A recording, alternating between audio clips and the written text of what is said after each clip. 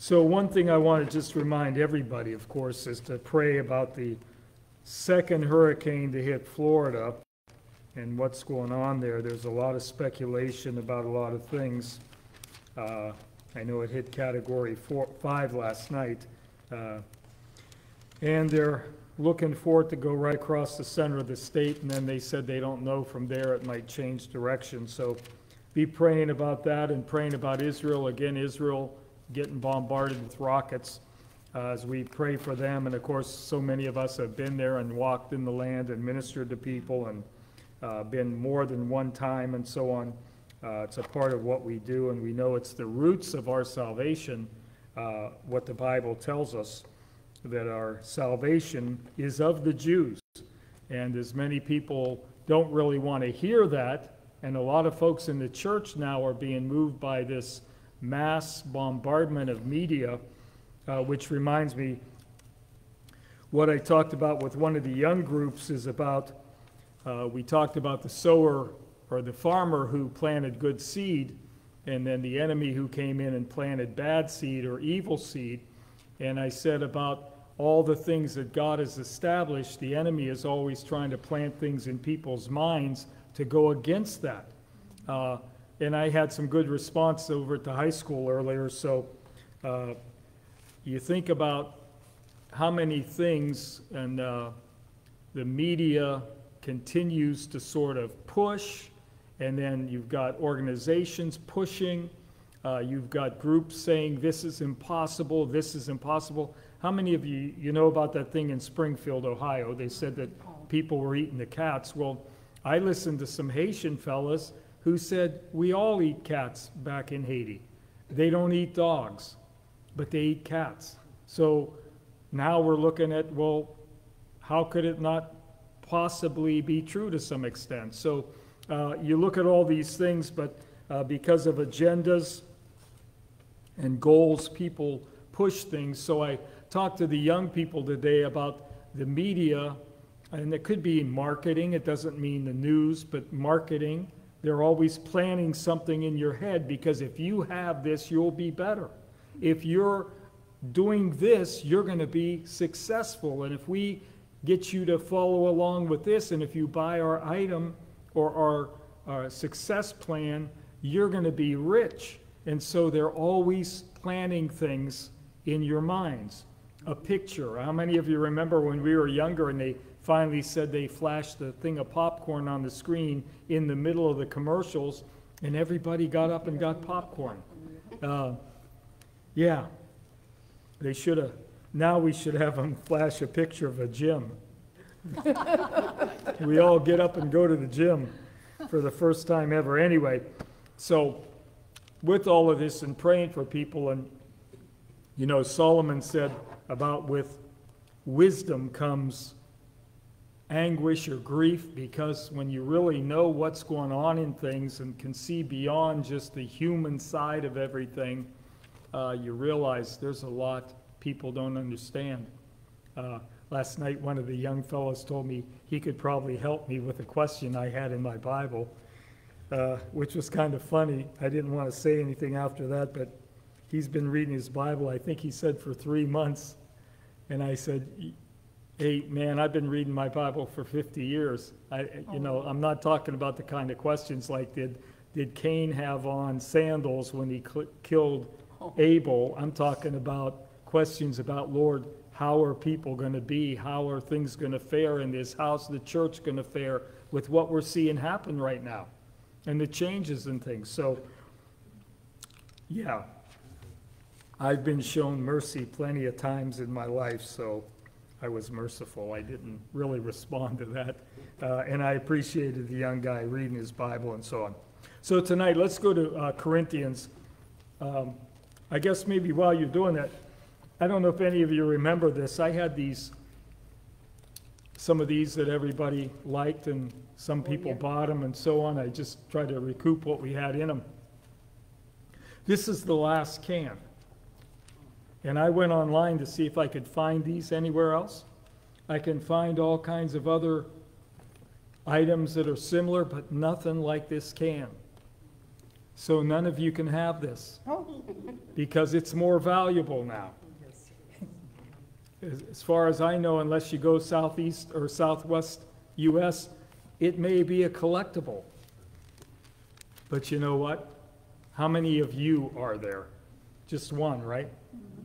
So when we talk about our value in the eyes of the Lord, and this one is different than all the other cans I looked at because it had different ingredients in there. It's got chorizo, if that's how you say that, jalapeno pepper, and cilantro. And so everything else I looked at didn't have the same ingredients. And so what would that be? Our makeup? right. You know, not makeup that you put on, but our makeup, how we're built, how we're constructed. And so this one is different than all the other ones I found. Now, the other ones I found you could buy them for like $1.98, I think it was. This was about $2.49, which is not a lot of money. But now that it's the only one in Northeast Ohio, if somebody really wanted this, they'd pay 5 or 6 times that to get it. So our lives in the presence of the Lord, how valuable that is, and nobody else has all the ingredients that you have. I mean, I know we're all made of the chemicals and the minerals of the earth and so on, but in different proportions, different mindset, different heart toward God, a little more faith, a little less faith, a little more trust, a little less trust, more praise, less praise. We're all different in the eyes of the Lord in that sense. And that's what makes us sort of more valuable, more important in the Lord. Doesn't mean we go around boasting that there's nobody else like me, because then all of a sudden you run into somebody that looks a lot like you, but their personality's not the same. They could have facial expressions and features and everything else, but when you start talking to them, it's like a lot of guys will say, and maybe some of you girls would say about guys you've run into, you know, you thought when you walked up to them they were going to be very nice, and they turn around and start cussing and swearing. Or one thing I always hated, even before I knew the Lord when I was a teenager, was girls that smoked. I mean, I didn't hate them. I hated the fact, gee, she smokes. You know, you didn't want to be around that much. So I hope none of you smoke. If you do, there's forgiveness. And I don't think it'll keep you from the kingdom, but you don't want to destroy your body, of course. So in Corinthians, remember the church at Corinth, we call them, we say they were a carnal people. Paul talks about them, that he couldn't talk to them like he could or should because you're carnal. You're still in your flesh, your old ways, sort of, and so on. But if you just look at how he addressed them in 1 Corinthians chapter 1, in verse 2, he says, to the church of God which is at Corinth, we would say, if he wrote us a letter here today, it would say to the church at Warren in Cortland. But it says, unto the church of God which is at Corinth, to them that are sanctified. We talked about Sunday. We laid hands on people and prayed for people to be sanctified. And maybe we've done that before, but it's a reminder of what we are set apart for, what God's ordained us for, that we're not of the world. We're not like the world. He talks about later here in the scripture about the wisdom of the world, and the wisdom of the world is not to be what we're walking in. Okay? He says, to them that are sanctified in Christ Jesus. How are we sanctified? Because Christ dwells in our hearts by faith. Because we've put on the Lord Jesus. Amen? Amen. We're sanctified, those who are sanctified in Christ, called to be saints. So many times you hear me say this, that I'm around folks that say, well, we're all sinners, I'm still just a sinner. Well, you're called to be a saint. So I would start saying, no, I'm walking in the right standing of the Lord, I'm walking in the righteousness of Christ, instead of saying I'm a sinner all the time. But somehow we think that's going to relate to people more. And I've watched people that have said that, and people have sort of just trampled them with it. Well, then why would I want to be a saved person? If you're a sinner, you're just like me. Well, and then you have to explain it all, and then they still don't get it. So we've been called to be saints. He says to them that are called, which means, like Jesus said, I've called you. God said that to Israel in the past. So them that are sanctified in Christ Jesus, and he is our sanctification. We don't sanctify ourselves. Although now that he's working in our lives, we can set ourselves, as we talked about, apart from some things that we need to abstain from. Called to be saints with all them, or with all that in every place call upon the name of the Lord Jesus Christ, our Lord, both theirs and ours. So he's saying, you are saints, you are called, along with all of them in every place, basically who praise and worship and serve the Lord. And so as he's writing this to the Corinthians and the church at Corinth, he's really writing it for all of us everywhere who will now walk with the Lord and follow the Lord and serve him. And he says, grace be unto you and peace from God our Father and from the Lord Jesus Christ. Grace be unto you. Again, I talked a little bit ago about these are letters that are being written. These are men that are verbally conveying maybe what they pray for the church, for the people, that you'll have peace, that God will bless you, that you'll be sanctified, that you'll walk as saints, and so on. And so we take all of this to heart in the sense of it's here for us. Grace be unto you and peace from God our Father and from the Lord Jesus Christ. He says, I thank God, or my God, always on your behalf for the grace of God which is given you by Jesus Christ. And as much as we might look at people in the congregations, in the church, see them stumbling around in their relationships and their walk, see that they're not really growing very much or they're not really applying. Paul's saying, I pray that the grace of God, which is given you by Jesus, will manifest in you. And remember, the Bible tells us that grace teaches us that we should abstain from ungodliness. It's not just a atmosphere out here, grace. It's teaching us all the time. We need to abstain from all of this so that we can serve and follow the Lord. So I thank God always on your behalf for the grace of God which is given you by Jesus Christ. And what do we remember there? It's grace that brought us to salvation. It's grace that freed us from our sin. It's grace that's working in our lives to clean us up, right? So to thank God for the grace that's in somebody's life is to say no matter what it looks like they're living in right now, you've shown your grace, and your grace is greater than sin, so your grace can overpower what they're living in and walking in, no matter what it is, so that they can make it in the Lord. But then he says in verse 5, and listen for all of us and anybody out there listening tonight, especially if we know you and you're around here, it says in here that in everything you are enriched by him. And for all of us, we need to pay attention to that more and more. That word enriched means that we're made wealthy. Everybody got that? Are you awake now? Wealth is just waiting to pour down in your chimney, and you go get in your car and it's full of money and all that kind of stuff. It's not talking about that whatsoever. It's talking about wealthy in spiritual things. The spirituals, as some people say. Spiritual gifts, the knowledge, the understanding that it'll talk about over in verse 30. In everything you are made wealthy by him in all utterance and in all knowledge. And I know some of you have said, and I know you could say it probably now, I was talking to somebody at the mall or talking to somebody at a coffee shop or at a restaurant, and it was like the Lord just gave me what to say and filled my mouth, and I said things that I didn't really know if I should say, but they responded to that, and it was exactly where they are, because he enriches our speech. He makes our speech wealthy in that sense of the spiritual things, of the spirit man and the Word of God, which is spirit, reaching the soul and spirit of a man to bring them out of where they are.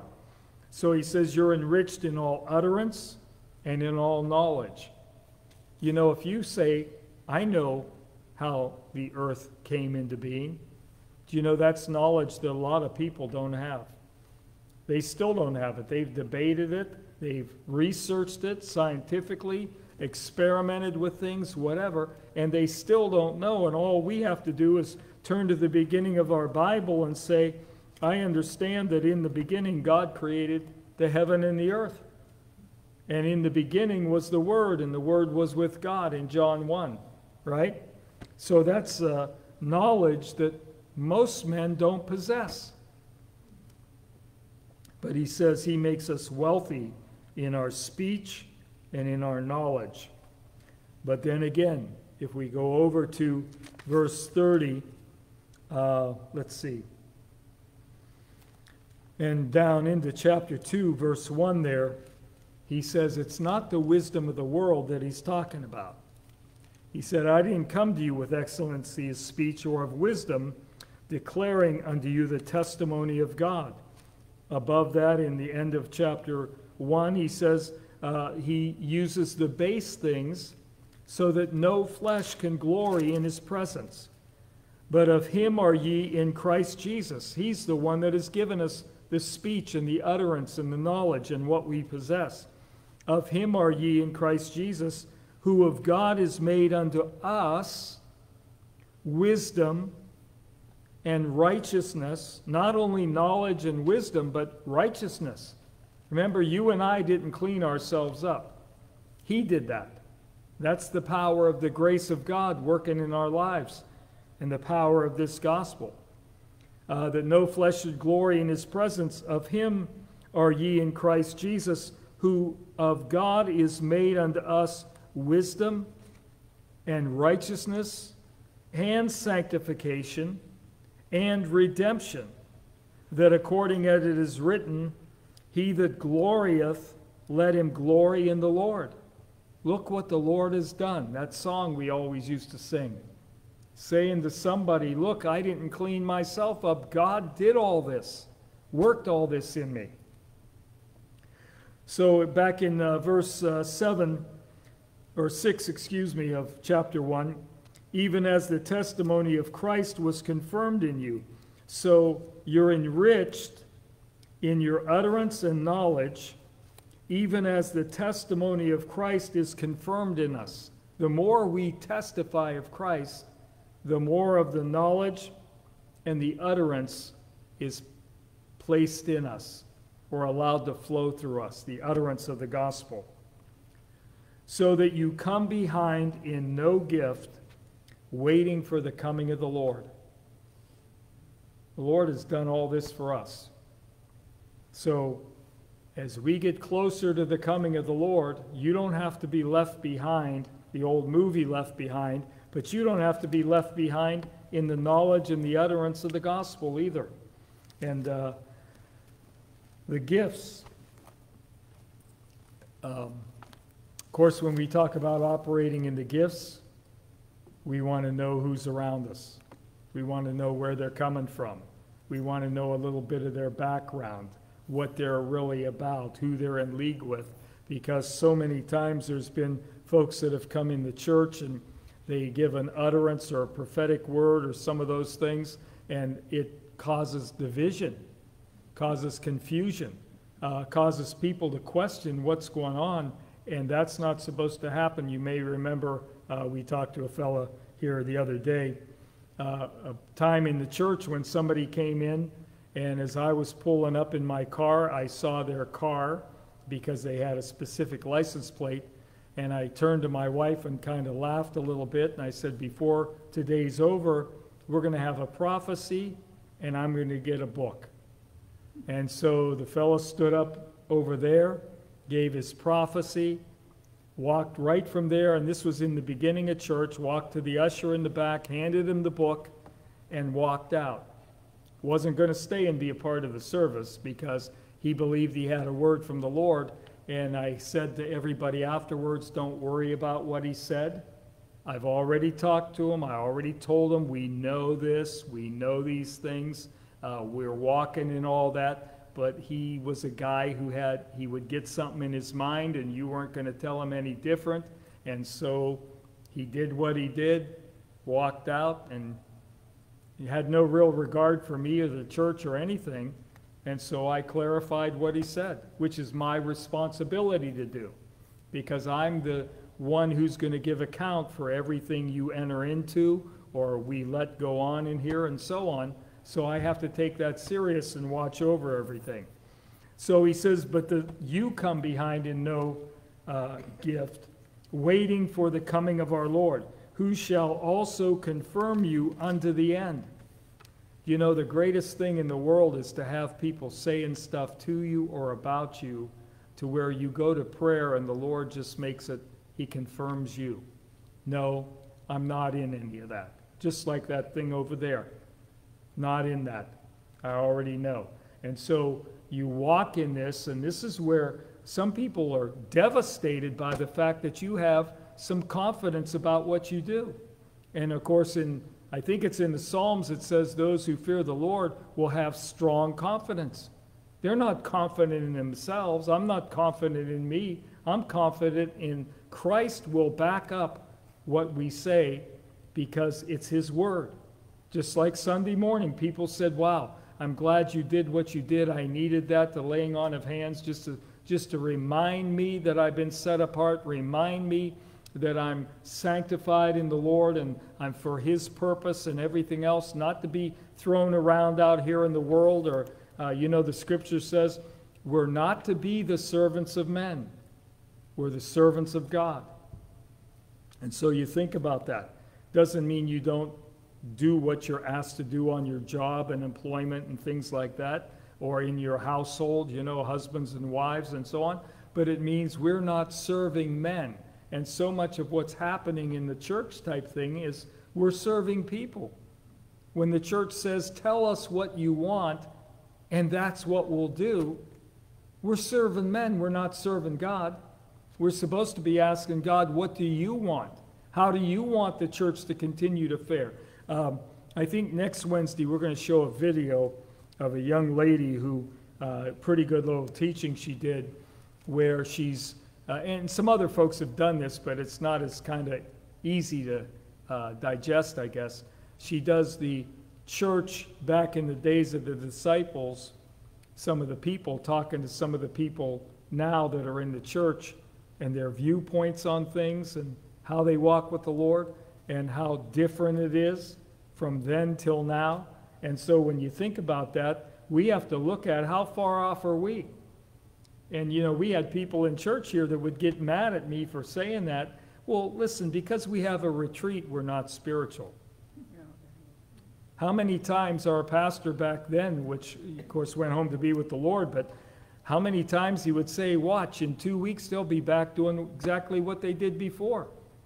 2 weeks, there they go. 3 weeks, that's it. And they're back doing the same thing. They were spiritual for a moment while you're away 3 days. Like some of the guys that the guys go minister to and so on, they're in there and they're good for a while, but when they get out, now they're being tempted again.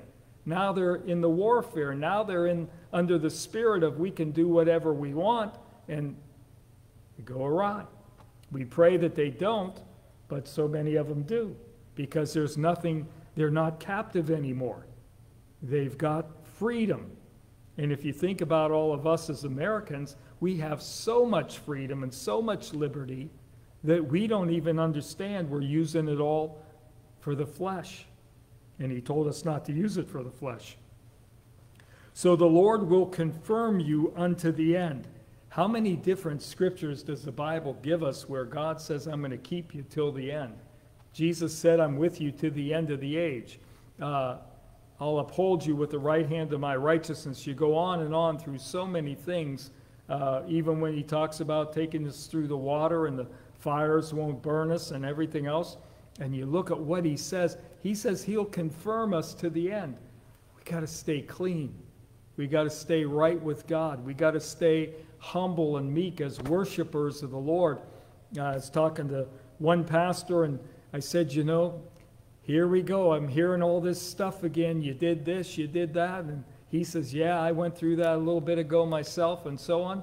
And I said, well, talking about it, I just said, well, I'm dead, so what's the difference? That's what we learned a long time ago, right, in the gospel. Jesus said, take up your cross. That means I'm dead. And so say whatever you say. The Lord will confirm you till the end. That means all this stuff, like where do you get these things and how do you conjure, did I say that word right? Conjure up all this stuff because you go to your kettle and you start stirring and you throw in a little bat wing and a little bit of hair of a duck and different things, and all of a sudden you come up with a whole bunch of things to try to make somebody look bad. Who also shall confirm you unto the end, that you may be blameless in the day of our Lord Jesus. Man, remember the accuser of the brethren is going to be cast down? You remember that? The one who accuses day and night? The one who went before the Lord, even back there in the scriptures, and he says, where are you coming from? I've gone to and fro in the earth, and about Job and so on. And he says, you know, have you tried my servant Job? Think about that. He says we're going to be confirmed unto the end and blameless in the day of the Lord Jesus Christ when he comes. And that's all because of the blood. That's all because of the grace of God. God is faithful, by whom you were called unto the fellowship of his Son, Jesus Christ our Lord. He's going to confirm us to the end. We're going to be blameless in the day of the Lord.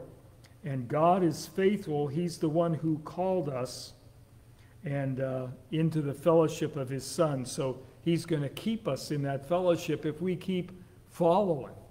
You know, so many people today are teaching that no matter what you do from this point on, God's going to keep you in there, and, you know, you never can fall, or, you know, any of those type of things. Well, why did he say the righteous will fall 7 times and the Lord will pick them up? How about the guy that's out there living in sin? Knows the truth, or was walking in the truth, accepted Christ, but now he's not walking in righteousness. What about him? We don't know for sure. I wouldn't want to run the risk. If somebody told me, well, it doesn't matter, it doesn't matter. Listen, it's no different than if somebody breaks in my house and they tell me you don't have to have any protection. It doesn't matter, it doesn't matter. Well, I would rather have protection than go to meet the Lord right now. I mean, I wouldn't mind meeting the Lord right now, but you know, there's other things to do. So let's go over back there to verse 29. And again, well, 28 also, he said he's chosen the base things of this world. Things that are despised, God has chosen. Things that are not, to bring about, or bring to naught the things that are. That no flesh should glory in his presence. Now listen, I hope you're really praying about a lot of things right now, praying about souls, because calamities seem to be everywhere. With what they're doing and all these things are allowing in food and everything else, that can be a calamity. What they're talking about, projections in the next 6 years, all these things, they're very troubling. A lot of people don't know anything about them, so they're going on as though, well, we're just going to live life. We're going to keep partying and enjoying. I think the Bible says something about the servant who said, my Lord delays his coming. Well, you know, Jesus isn't really coming back, and if he does, it's going to be ages and ages from now. Why? They said that, you know, he's going to come way back 60 AD, and still they're saying it now, and he's never shown up yet. But the thing is that you're going to die, and when you die and take your last breath, then you're going to be going to a place of judgment, whether you're with the Lord or not with the Lord. And so you need to be prepared now, because whether Jesus comes back or not in the next 30 or 40 years, you're going to be dead by then, right? So you've got to make a decision now and say, hey, whether he comes later or sooner, it's not going to matter if I'm already past and I've blown my life on all this stuff in the flesh. So no flesh should glory in his presence, but of him are you in Christ Jesus, and I know I read this already, whom of God is made unto us wisdom and righteousness and sanctification and redemption, that according as it is written, he that glories, let him glory in the Lord. And so what does Paul follow up with? He says, and brethren, when he's talking to the Corinthians, when I came to you, I came not with excellency of speech or of wisdom, declaring unto you the testimony of God. It wasn't my putting the words together and my laying it out in a sequence and saying it has to be like this because this is what, people would like to hear or want to hear. He says, I determined not to know anything among you save Jesus Christ and him crucified.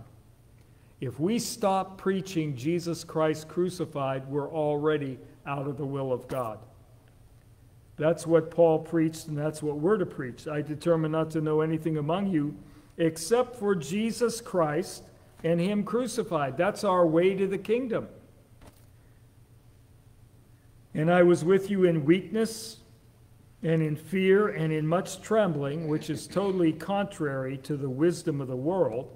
Why aren't you, just so set that everything's going to be fine and deliver what you have and, don't worry about a thing, except Paul is saying fear and trembling and weakness.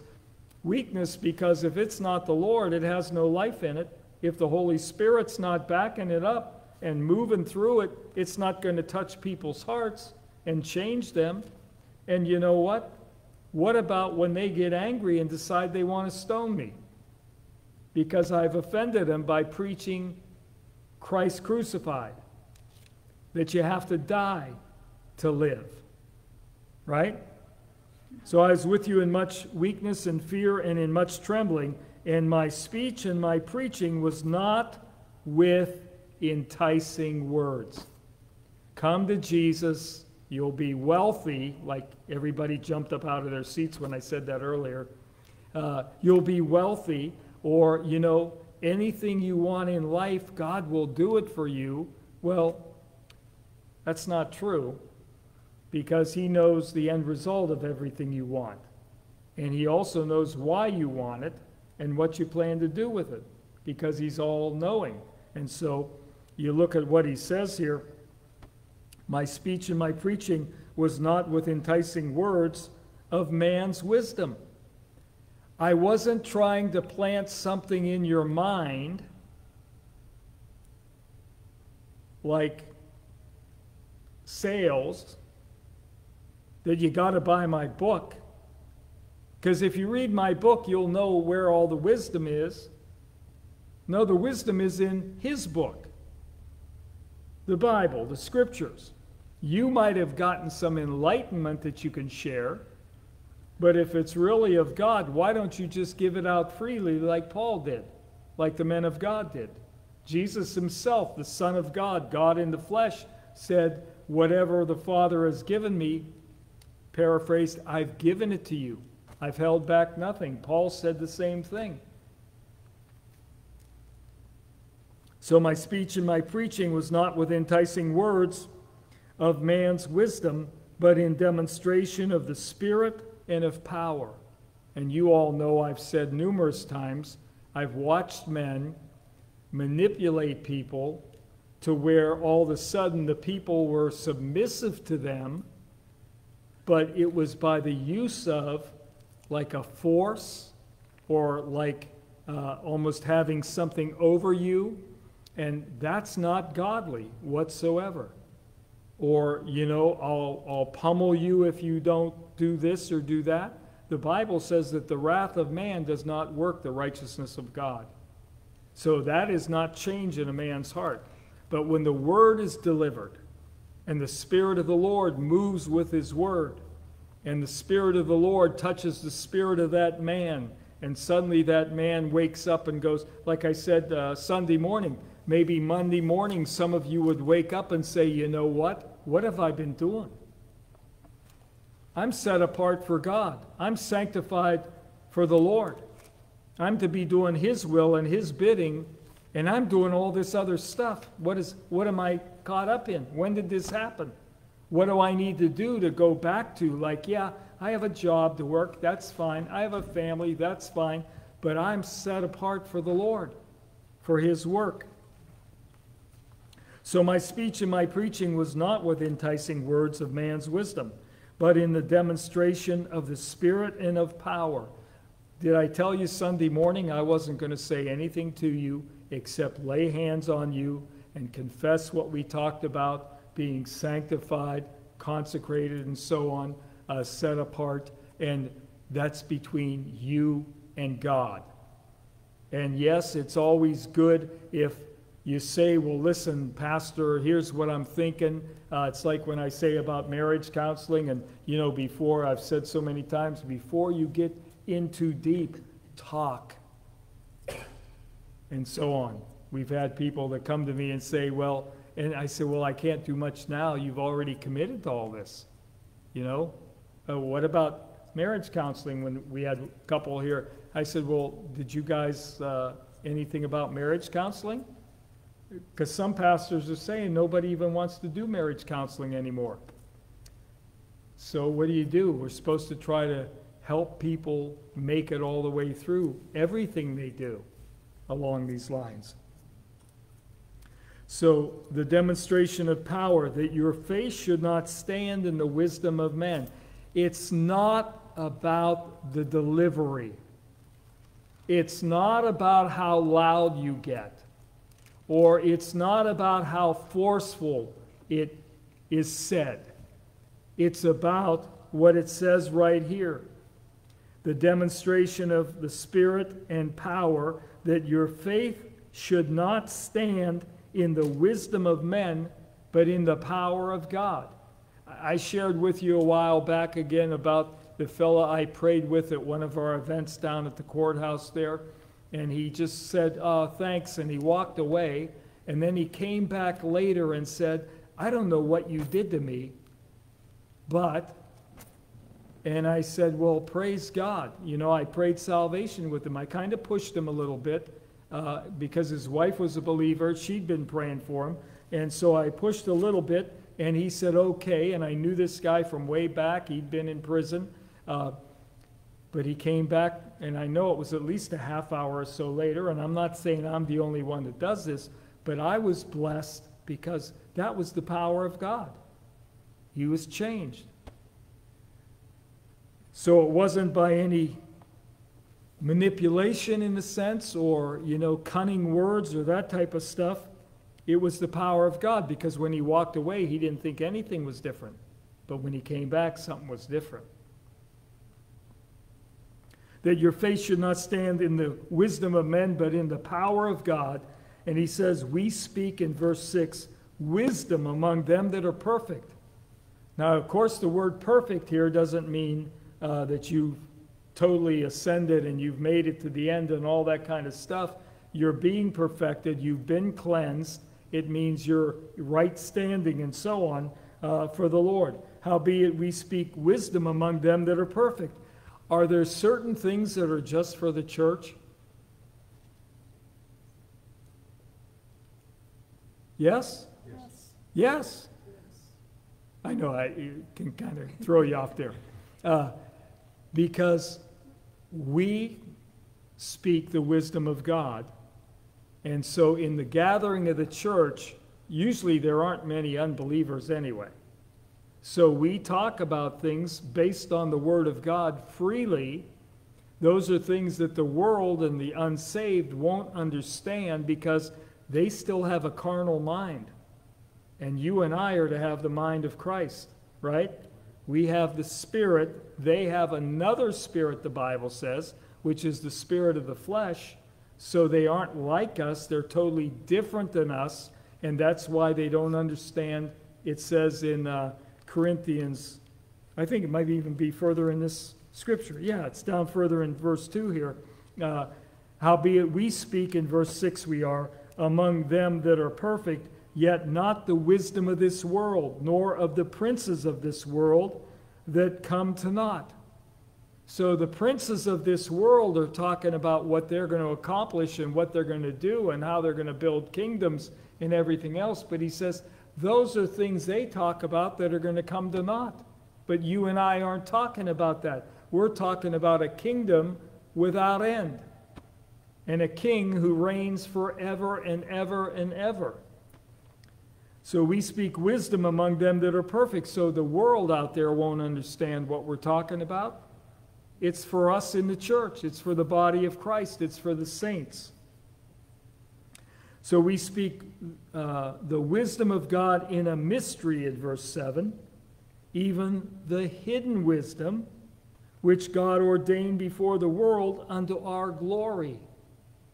This wisdom that we talk about is the wisdom of God, that, listen, if you let go, you receive. If you give, you're blessed. If you forgive those that do you evil, God will make sure you're blessed in that. And the world doesn't understand that. Give and it shall be given unto you. Good measure, pressed down, shaken together, running over shall men give unto your bosom. Give love, give appreciation, give respect, give in givings and alms and everything else. He says he'll cause men to give to you in everything that you need.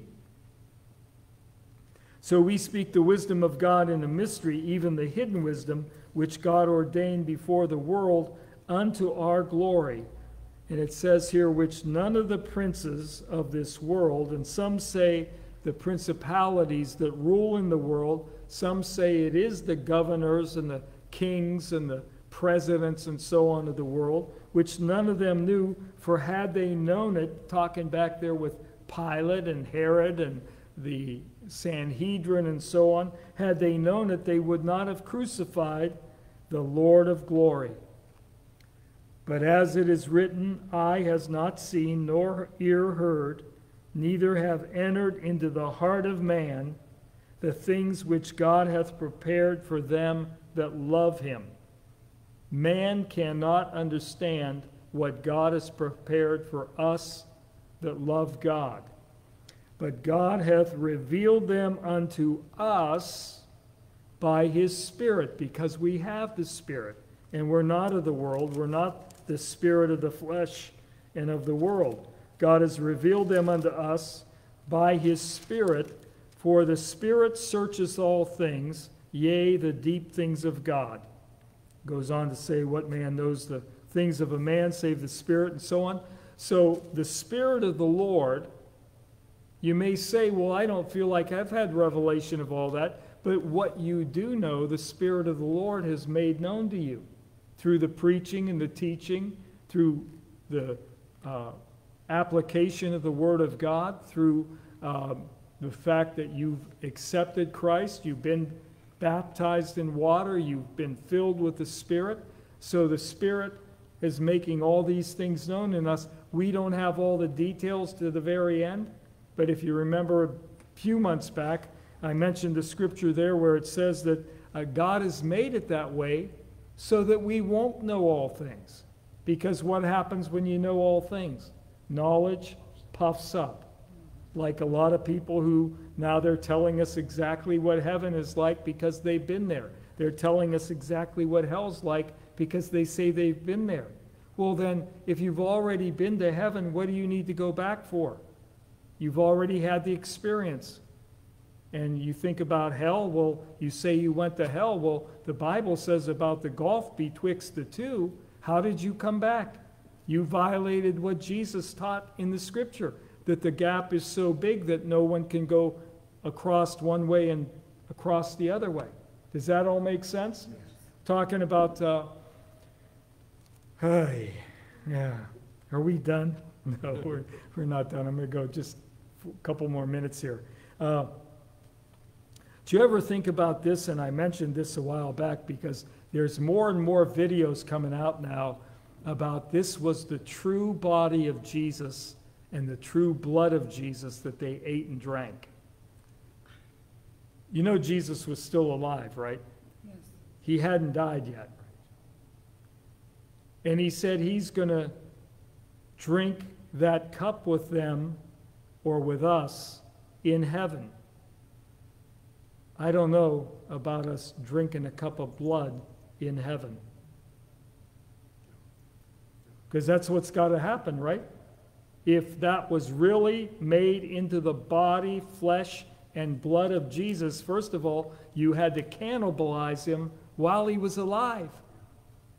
Because he was standing right there with you. And then he's going to have to drink it again, and so are we in the kingdom. I don't see that written anywhere. Right? But you will see, is it Jonathan Rumi from The Chosen? Got a lot of videos on this stuff. Pushing it big time because they inserted him into everybody's life through a movie. We're going to plant something in your thoughts. We're going to plant something in your visual. And all these folks are watching The Chosen like it is the gospel. And it's nowhere close. And even the guy tells you, we've fabricated 90-some% of this. It's not scriptural. But people, like I told you, Joy Behar said, now that's a Jesus we can all love. Because that's a Jesus we can all love. But Jesus said we aren't all going to love him. He said, I'm hated, you'll be hated. But if you'll just say the chosen is the gospel, we'll love you. We'll accept you. And walk like Jonathan walks and talk like he talks. And why, we'll just be fine with you. And nobody wants to research a lot of the things. Listen, doesn't the Bible say that if the root is holy, the whole thing is holy? If the root is evil, how did it get holy all of a sudden? We're only made holy. We were evil and wicked. How did we get holy? We were engrafted into the tree. The gospel, the Jews, the salvation, all of that. We're trying to say things just, wait a minute, hocus pocus, they all became holy. That's what part of the Catholic terminology is there. That's why the kids would go out and say hocus pocus, and they're trying to make something into something. So hocus pocus, all of a sudden, this was totally evil, now it's a blessing. It's wonderful. Amen? Amen. Think about it. And if we don't think, we're going to be in trouble. Because we have the Spirit. The Holy Spirit will bring things like this to mind, and it's like you've got to say, wait a minute, how can that be? It's nowhere in the gospel. Why are people teaching it? Why is everybody following it? Why are we saying that when you do occult practices, you're my brother? Because if you're doing occult practices, you're not our brethren. Joni Lamb, there's some videos, they say that she was talking to her dead husband. Now, you know, talking up there or something, or saying, hey, you know, whatever. I don't know that that goes all that way. But if you're saying he communicated back with you, you've entered into something. Because that's forbidden. That's necromancy. And so it doesn't mean you're not still a believer, but you've entered into something. You better renounce it. Whether that's true or not, I don't know. I'm not claiming that I know it. I'm just saying there's some videos out there that people are saying that. You can probably look it up like you can look a lot of things up. You can ask Alexa. How many of you saw that Alexa knew the damage that was being done by Hurricane Milton, and it hasn't even hit the island, hit the land yet, just hitting right now? Somehow she already knew what was going to happen and where it was going to be done. Is that strange? No, it's not. It's not strange at all.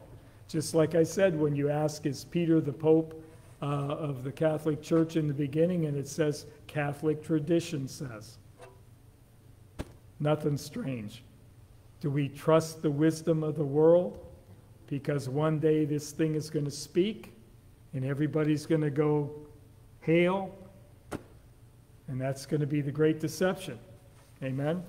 And there's going to be some people that will know nothing about it whatsoever that you thought were brethren, and they're going to be deceived by it all. So set apart, sanctified for this call and this cause.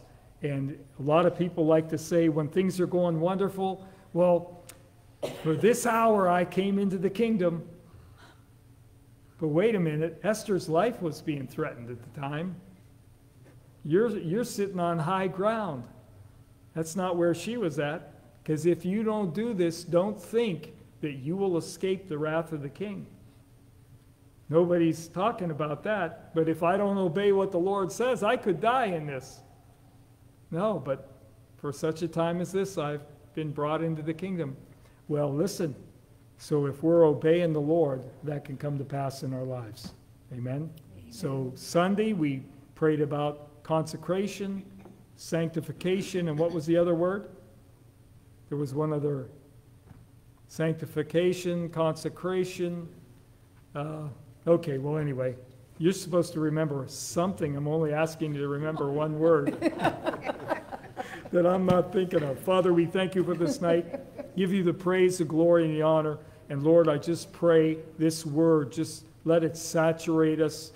Father, somebody may say, well, you all go too far with it. No, we're going all the way in Christ is what we're doing. We're consecrating ourselves, being set apart, and have been set apart for this. And we thank you for that tonight, give you all the praise. Just pray you bless anybody out there that listened tonight. And listen, if you're out there listening and you're not a believer in Jesus, you're not going to understand a lot of this, and I will tell you that right now. But if you will, you can contact us. I'll be glad to take you to some of the basics of the gospel so that you can understand. The first thing is that Christ becomes Lord of your life because he comes into us and quickens our spirit man, which is dead. If you don't know Jesus, that spirit part of you isn't alive to understand all these things. But when he makes you alive, when he quickens you, then you begin to understand spiritual things. And that's the only reason we're talking what we talk, because he did it for us. But he'll do it for you if you will yield to him also. Okay? So God bless. And if you'd like to contact, put something on the comments there, or like the video, whatever. I don't say that very often. I'm not looking for sponsorship or money returns or getting out all over the place. Not worried about that at all. I'm concerned about helping people find Christ and know Christ and be saved from all the stuff that's going to come in the end. God bless. All right. Anybody, any questions? Anybody?